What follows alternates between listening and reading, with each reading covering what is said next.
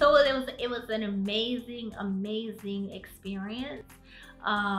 We were blessed with good legal, ultimately, that helped guide us through the process, because again, there were no agents to help us at that time. And I will say the only thing was that we were so new and we were so vested in our project. We didn't understand we didn't actually understand that while we were on that wave, that we needed to be developing other things, and we needed to think about a broader position for ourselves in a market like New York and LA. Like, after finally delivering that show, it took us a couple of years to really develop something else that would make it to the screen, because we also were in Atlanta, in a very small market at that time. So we went through these ebbs and flows, like just trying to survive, because of doing something. It's funny, like, you come out the gate so big, it's hard to be able to do the steps back, and people have like big expectations. So we went a few years. It would be like 2 years, then we did something else. We did a big show with Will Packer and Rob Hardy called Sprite Step Up. We did that in 2009, I think it was. So, again, I had been hearing about Tracey Baker-Simmons as an amazing producer, especially since I was living in Atlanta. She had been doing music videos and all other types of production. At the time, she had a partner named Wanda Shelley, who was also equally amazing. So Will and I had just come off this movie called Stomp the Yard: Homecoming. It was the sequel to Stomp the Yard. And we got this opportunity to do a reality show for Sprite called the Sprite Step Off. It was like the step show competition show. Ludacris was the host and everything like that. So we need to partner with some amazing producers that could help us get this done, because we've never worked on doing a reality show together. So we reached out to Tracey. She and Wanda, came and partnered with us to make that happen. Amazing. She was smart. She was prepared. She was personable. She was accountable. Not only that, her team traveled to Texas. Her team traveled to, I think it was Arkansas, Florida. They set up everything in Atlanta, and we delivered all the shows to MTV2. Not only that, it was MTV2's highest rated new series for that year. That show is actually in the African American Museum in the Smithsonian in DC. So it's kind of interesting that we always have these things that are very important to the culture that we were able to produce. I work with a lot of producers, directors, people who held that position. And I watched her interact with her talent and get them to do things that other people could not have them be able to open up and do. I watched her negotiate. I've watched her interact with her other colleagues. And to me, she's like a cut above what other producers and directors are, because of the other interpersonal skills that she has.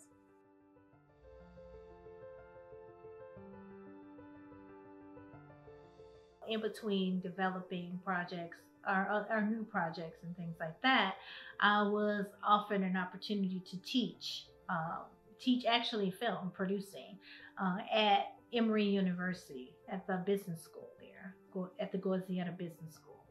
And that was really interesting, because I never thought of myself as wanting to be a teacher. But when the opportunity presented itself from the dean at the school, I jumped on it, and it really showed me something else that I love. Like, as much as I was passionate about producing, I also realized that, that the teaching was important to me. And then ultimately people started to remind me that you did have an extensive internship program at your company. And it was true. I like learning, and I also like to make sure when people are around me that they learn as well.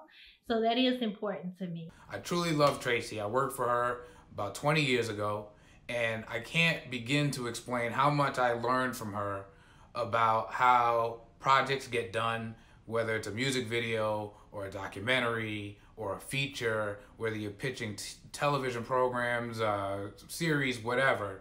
Just knowing that she had an unbelievable ability to pierce through a lot of the noise and figure out this is our sizzle that we're gonna sell, and this is our steak that we're gonna serve.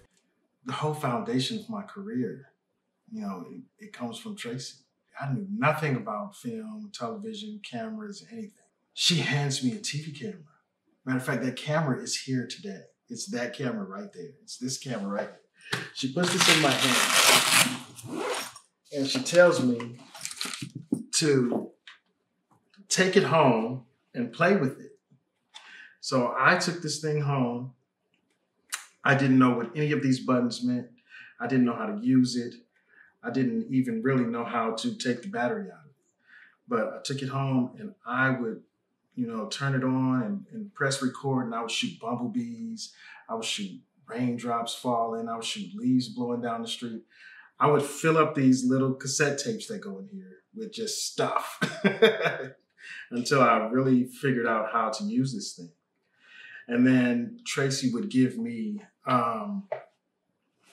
projects. Well, I don't know if she would give me projects, but we had projects. We always had this board in the office that had, lists of all the different projects that we wanted to create, or either we're working on, or we're in pre-production or production or post-production. It was a chart of what they were and what stage they were in. And I would always be on the development stuff. I would go out with her and we would shoot for hours. She'd make me hold the camera. I'd have to shoot everybody. I'm the only camera out there with the only camera. It's like 16 kids. And, she's making me hold this camera for hours at a time, just, getting my weight up.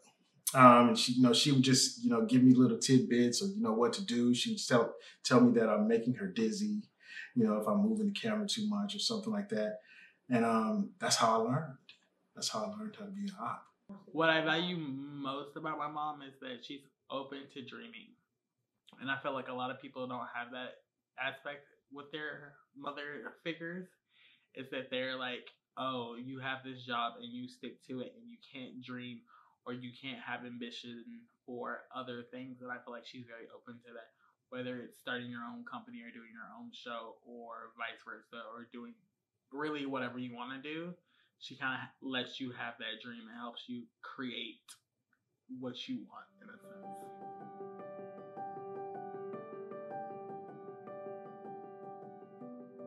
My son was graduating high school in 2011, and I was really at this space in my head where I just needed to get out of Atlanta. And it was feeling landlocked, and I just was tired of the fight. And I just my sister was living in New York and working in fashion. And again, grandmama said, live in Atlanta or New York. I decided to take up, let's go try out New York and really see what this landscape was that I felt like I was missing a bit. I came back and forth for a bit between New York and Atlanta and took meetings with different companies and networks, and landed at a company called Jared Creative. They were fairly new. They had actually both worked at networks, one at MTV and Oxygen, which was actually a big part of the landscape in the production world. Once I got here, I realized in the reality space, a lot of production company owners were people who had worked at networks and then started their own companies, which could then explain Wanda and I's disadvantage, because we had never worked at a network and we had this company. So I went to work with them and I helped them to actually really build their development department and to do some branding for their company as well. And the first year out the gate, honestly, I think we showed 7 or 8 shows. We did a show called Boston's Finest, Alaska Women Looking for Love, and I Killed My BFF. And that franchise actually turned into them being able to do films with that. And I was with them from 2011 to right around 2014. What I really appreciate about Tracey and what she brings to the table as a producer is experience. She's able to adapt the things that she has worked on from the time that she was a music producer in the 90s to now as a thriving reality television producer. After Whitney passed and we did the show, The Houstons on Our Own, the Jarretts actually partnered with Wanda and I on that show. So after leaving the Jarretts, I began to do some consulting. I actually did some consulting, went back and did some consulting for them in the development department. And I've been doing that with other producers and companies. I've also been working as a co-EP on various shows with big or difficult talent because people feel that I'm such, I don't know, when I worked with the Jarretts, I used to call me the talent whisperer. So I think that reputation has preceded me. I think when it came to Tracey and dealing with talent, I think it was definitely a special gift that she had. Not everybody can deal with talent because it's a fine line you have to keep when you're dealing with talent. You have to try to keep them on track and keep it professional, but at the same time, understand and meet their needs. And she was really good at doing that because, yes, she had the producer cap to work, but at the same time, she understood them as people.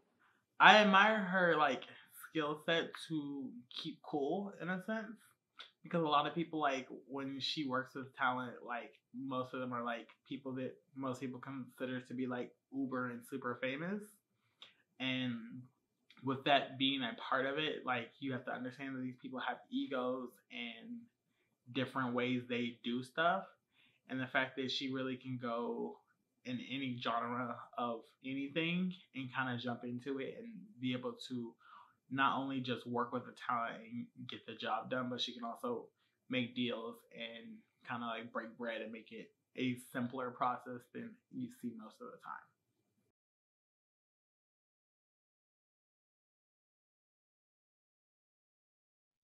So Tracey, you see this package, she looks like a little fireball, right?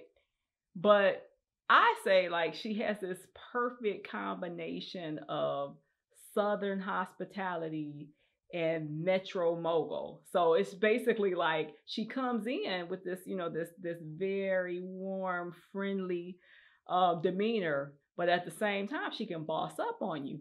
And I like that because in a lot of, I think that separates her as a producer, because she's able to be able to build relationships with people, but at the same time hold her own as a producer. So it's a perfect marriage because she's really actually quite unsuspecting when she goes into those rooms. But that's the thing that I appreciate, because when you start talking about anything that's telling story, you have to have somebody who can connect with people, but at the same time have the swagger to be able to do business. And that's who she is in a nutshell. One word that I would use to describe Tracey is passionate and compassionate. Just two words. But what I mean by that is her passion for the project that she's involved in, but her compassion for the people behind the lens and the crew and all the people that make this thing work, and her people and the people in front of the lens. And to me, all those attributes are extremely important because it creates a very just cohesive and warm and safe, friendly environment for the people that have to perform that are in front of the camera, but also it makes the people that are behind the camera want to be there. And I think that's one of Tracey's, best attributes. Definitely at this point in time, I'm like just reflecting back on, this journey and realizing that my path has been not a conventional one at all. I realized that I have a lot more to offer, even with emerging technology and just new ways that people are consuming content. I want to continue to produce, not just in reality space, but getting back to my original roots of scripted television and film. But I also want to give back. And I do feel like there is a void in the market space for someone to really come in and show people how to develop and create reality television, and that I'm a good candidate for that. I have the experience, I have the knowledge, and God knows I've had the bumps and bruises to just really, really, really be able to lay it out there for individuals and help them to hopefully not make some of the same mistakes I've made, but if nothing else, just sort of see their dreams and realize their dreams to come as I am continuing to push towards having other dreams of my own come to pass. I would say, a lot of people would say, well, she has a lot of courage. I don't think she has a lot of courage. Courage means that you do things even though you're scared. in spite of something else, in spite of adversities. Tracey was destined to do this. She was always determined to make something of herself, to figure out what she wanted to do and what she did well, and just do it. If people wonder why Tracey Baker-Simmons is where she is, it's because of her work ethic and her honesty. And she ain't gonna push her. Like, she's a businesswoman. She's a strong Black businesswoman. What I think people should really know about Tracey is that her ability to create and nurture projects to fruition is, I think, is just God-given. It's just what she was supposed to do. It's in her. It's her nature. I don't think it's a skill she developed. She just uses every part of her character and her personality and her spirit to manifest visual art, and it's just second nature to her. If I were to boil down to one word, Tracey Baker-Simmons, that word would be powerful. She has been an incredibly powerful force in my life. She's been an incredibly powerful producer who I've watched go out into the world and make her way. When doors have been closed, I've watched her kick them down. You do not want to be an obstacle in her path, and I respect that about her, because plain and simple, if you're gonna be a Black woman producer, you better be powerful. You better be plenty strong, and she is that. And she was all the more needing to be that 20 years ago when we were doing the work, and she was plenty tough and strong then. Tracey is single-handedly the most inspirational person in my life. By seeing that Tracey was able to be both a hardcore, focused professional woman and be a great mom really helped me shape how I thought that my career then could be. That it is possible to do both. And it will never be easy in both places, but you can have a career and be a mom, especially in the entertainment industry. You just have to work harder than everyone else. But as a woman, you're working pretty hard anyway. I learned from her a lot of lessons, a lot of things that I think about throughout my weeks, my months, my days, come from Tracey Baker-Simmons. One of the first things Tracey gave me was a notebook. This notebook, to be exact. Yes, I still have this. It's going everywhere with me. I remember graduating college and I left it in a lab, and one of my classmates grabbed it for me, and he moved to New York. He had this notebook for 4 years, and it wasn't until I went to New York, met up with him for a drink, and he brought it, and I didn't know he had it. I thought I was gone. I didn't know where I left it, but he was like, I have your notebook. And I got to looking through all these pages. I'm like, dang. And it's like, this goes all the way back to 2008.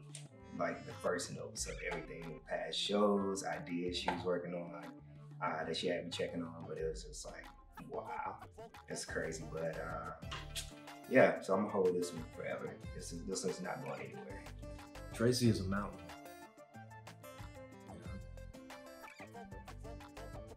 She's everybody's rock. She's beautiful, going places. She's smart, big dreams. And so I told her, I say, well, whatever dreams you got, I dream with you. I think my mom is a brilliant boss lady.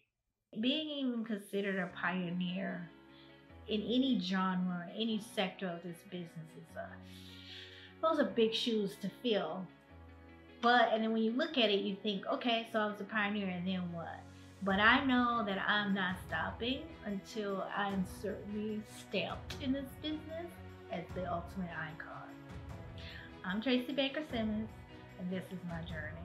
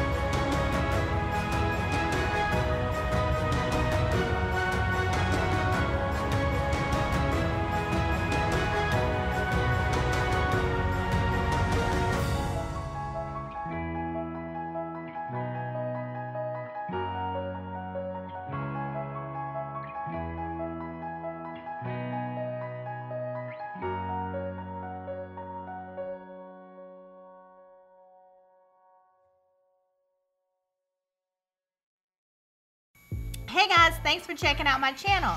And if you want to follow my journey and learn more about the producer life, make sure you subscribe, like this video, press the bell for post notifications, because you really don't want to miss any of this good stuff. I'm going to have you behind the scenes, before the scenes, after the scenes, prepping the scenes, and all kinds of things that happen in my world. Press down below. Let's go. Like, share, and subscribe. See you soon.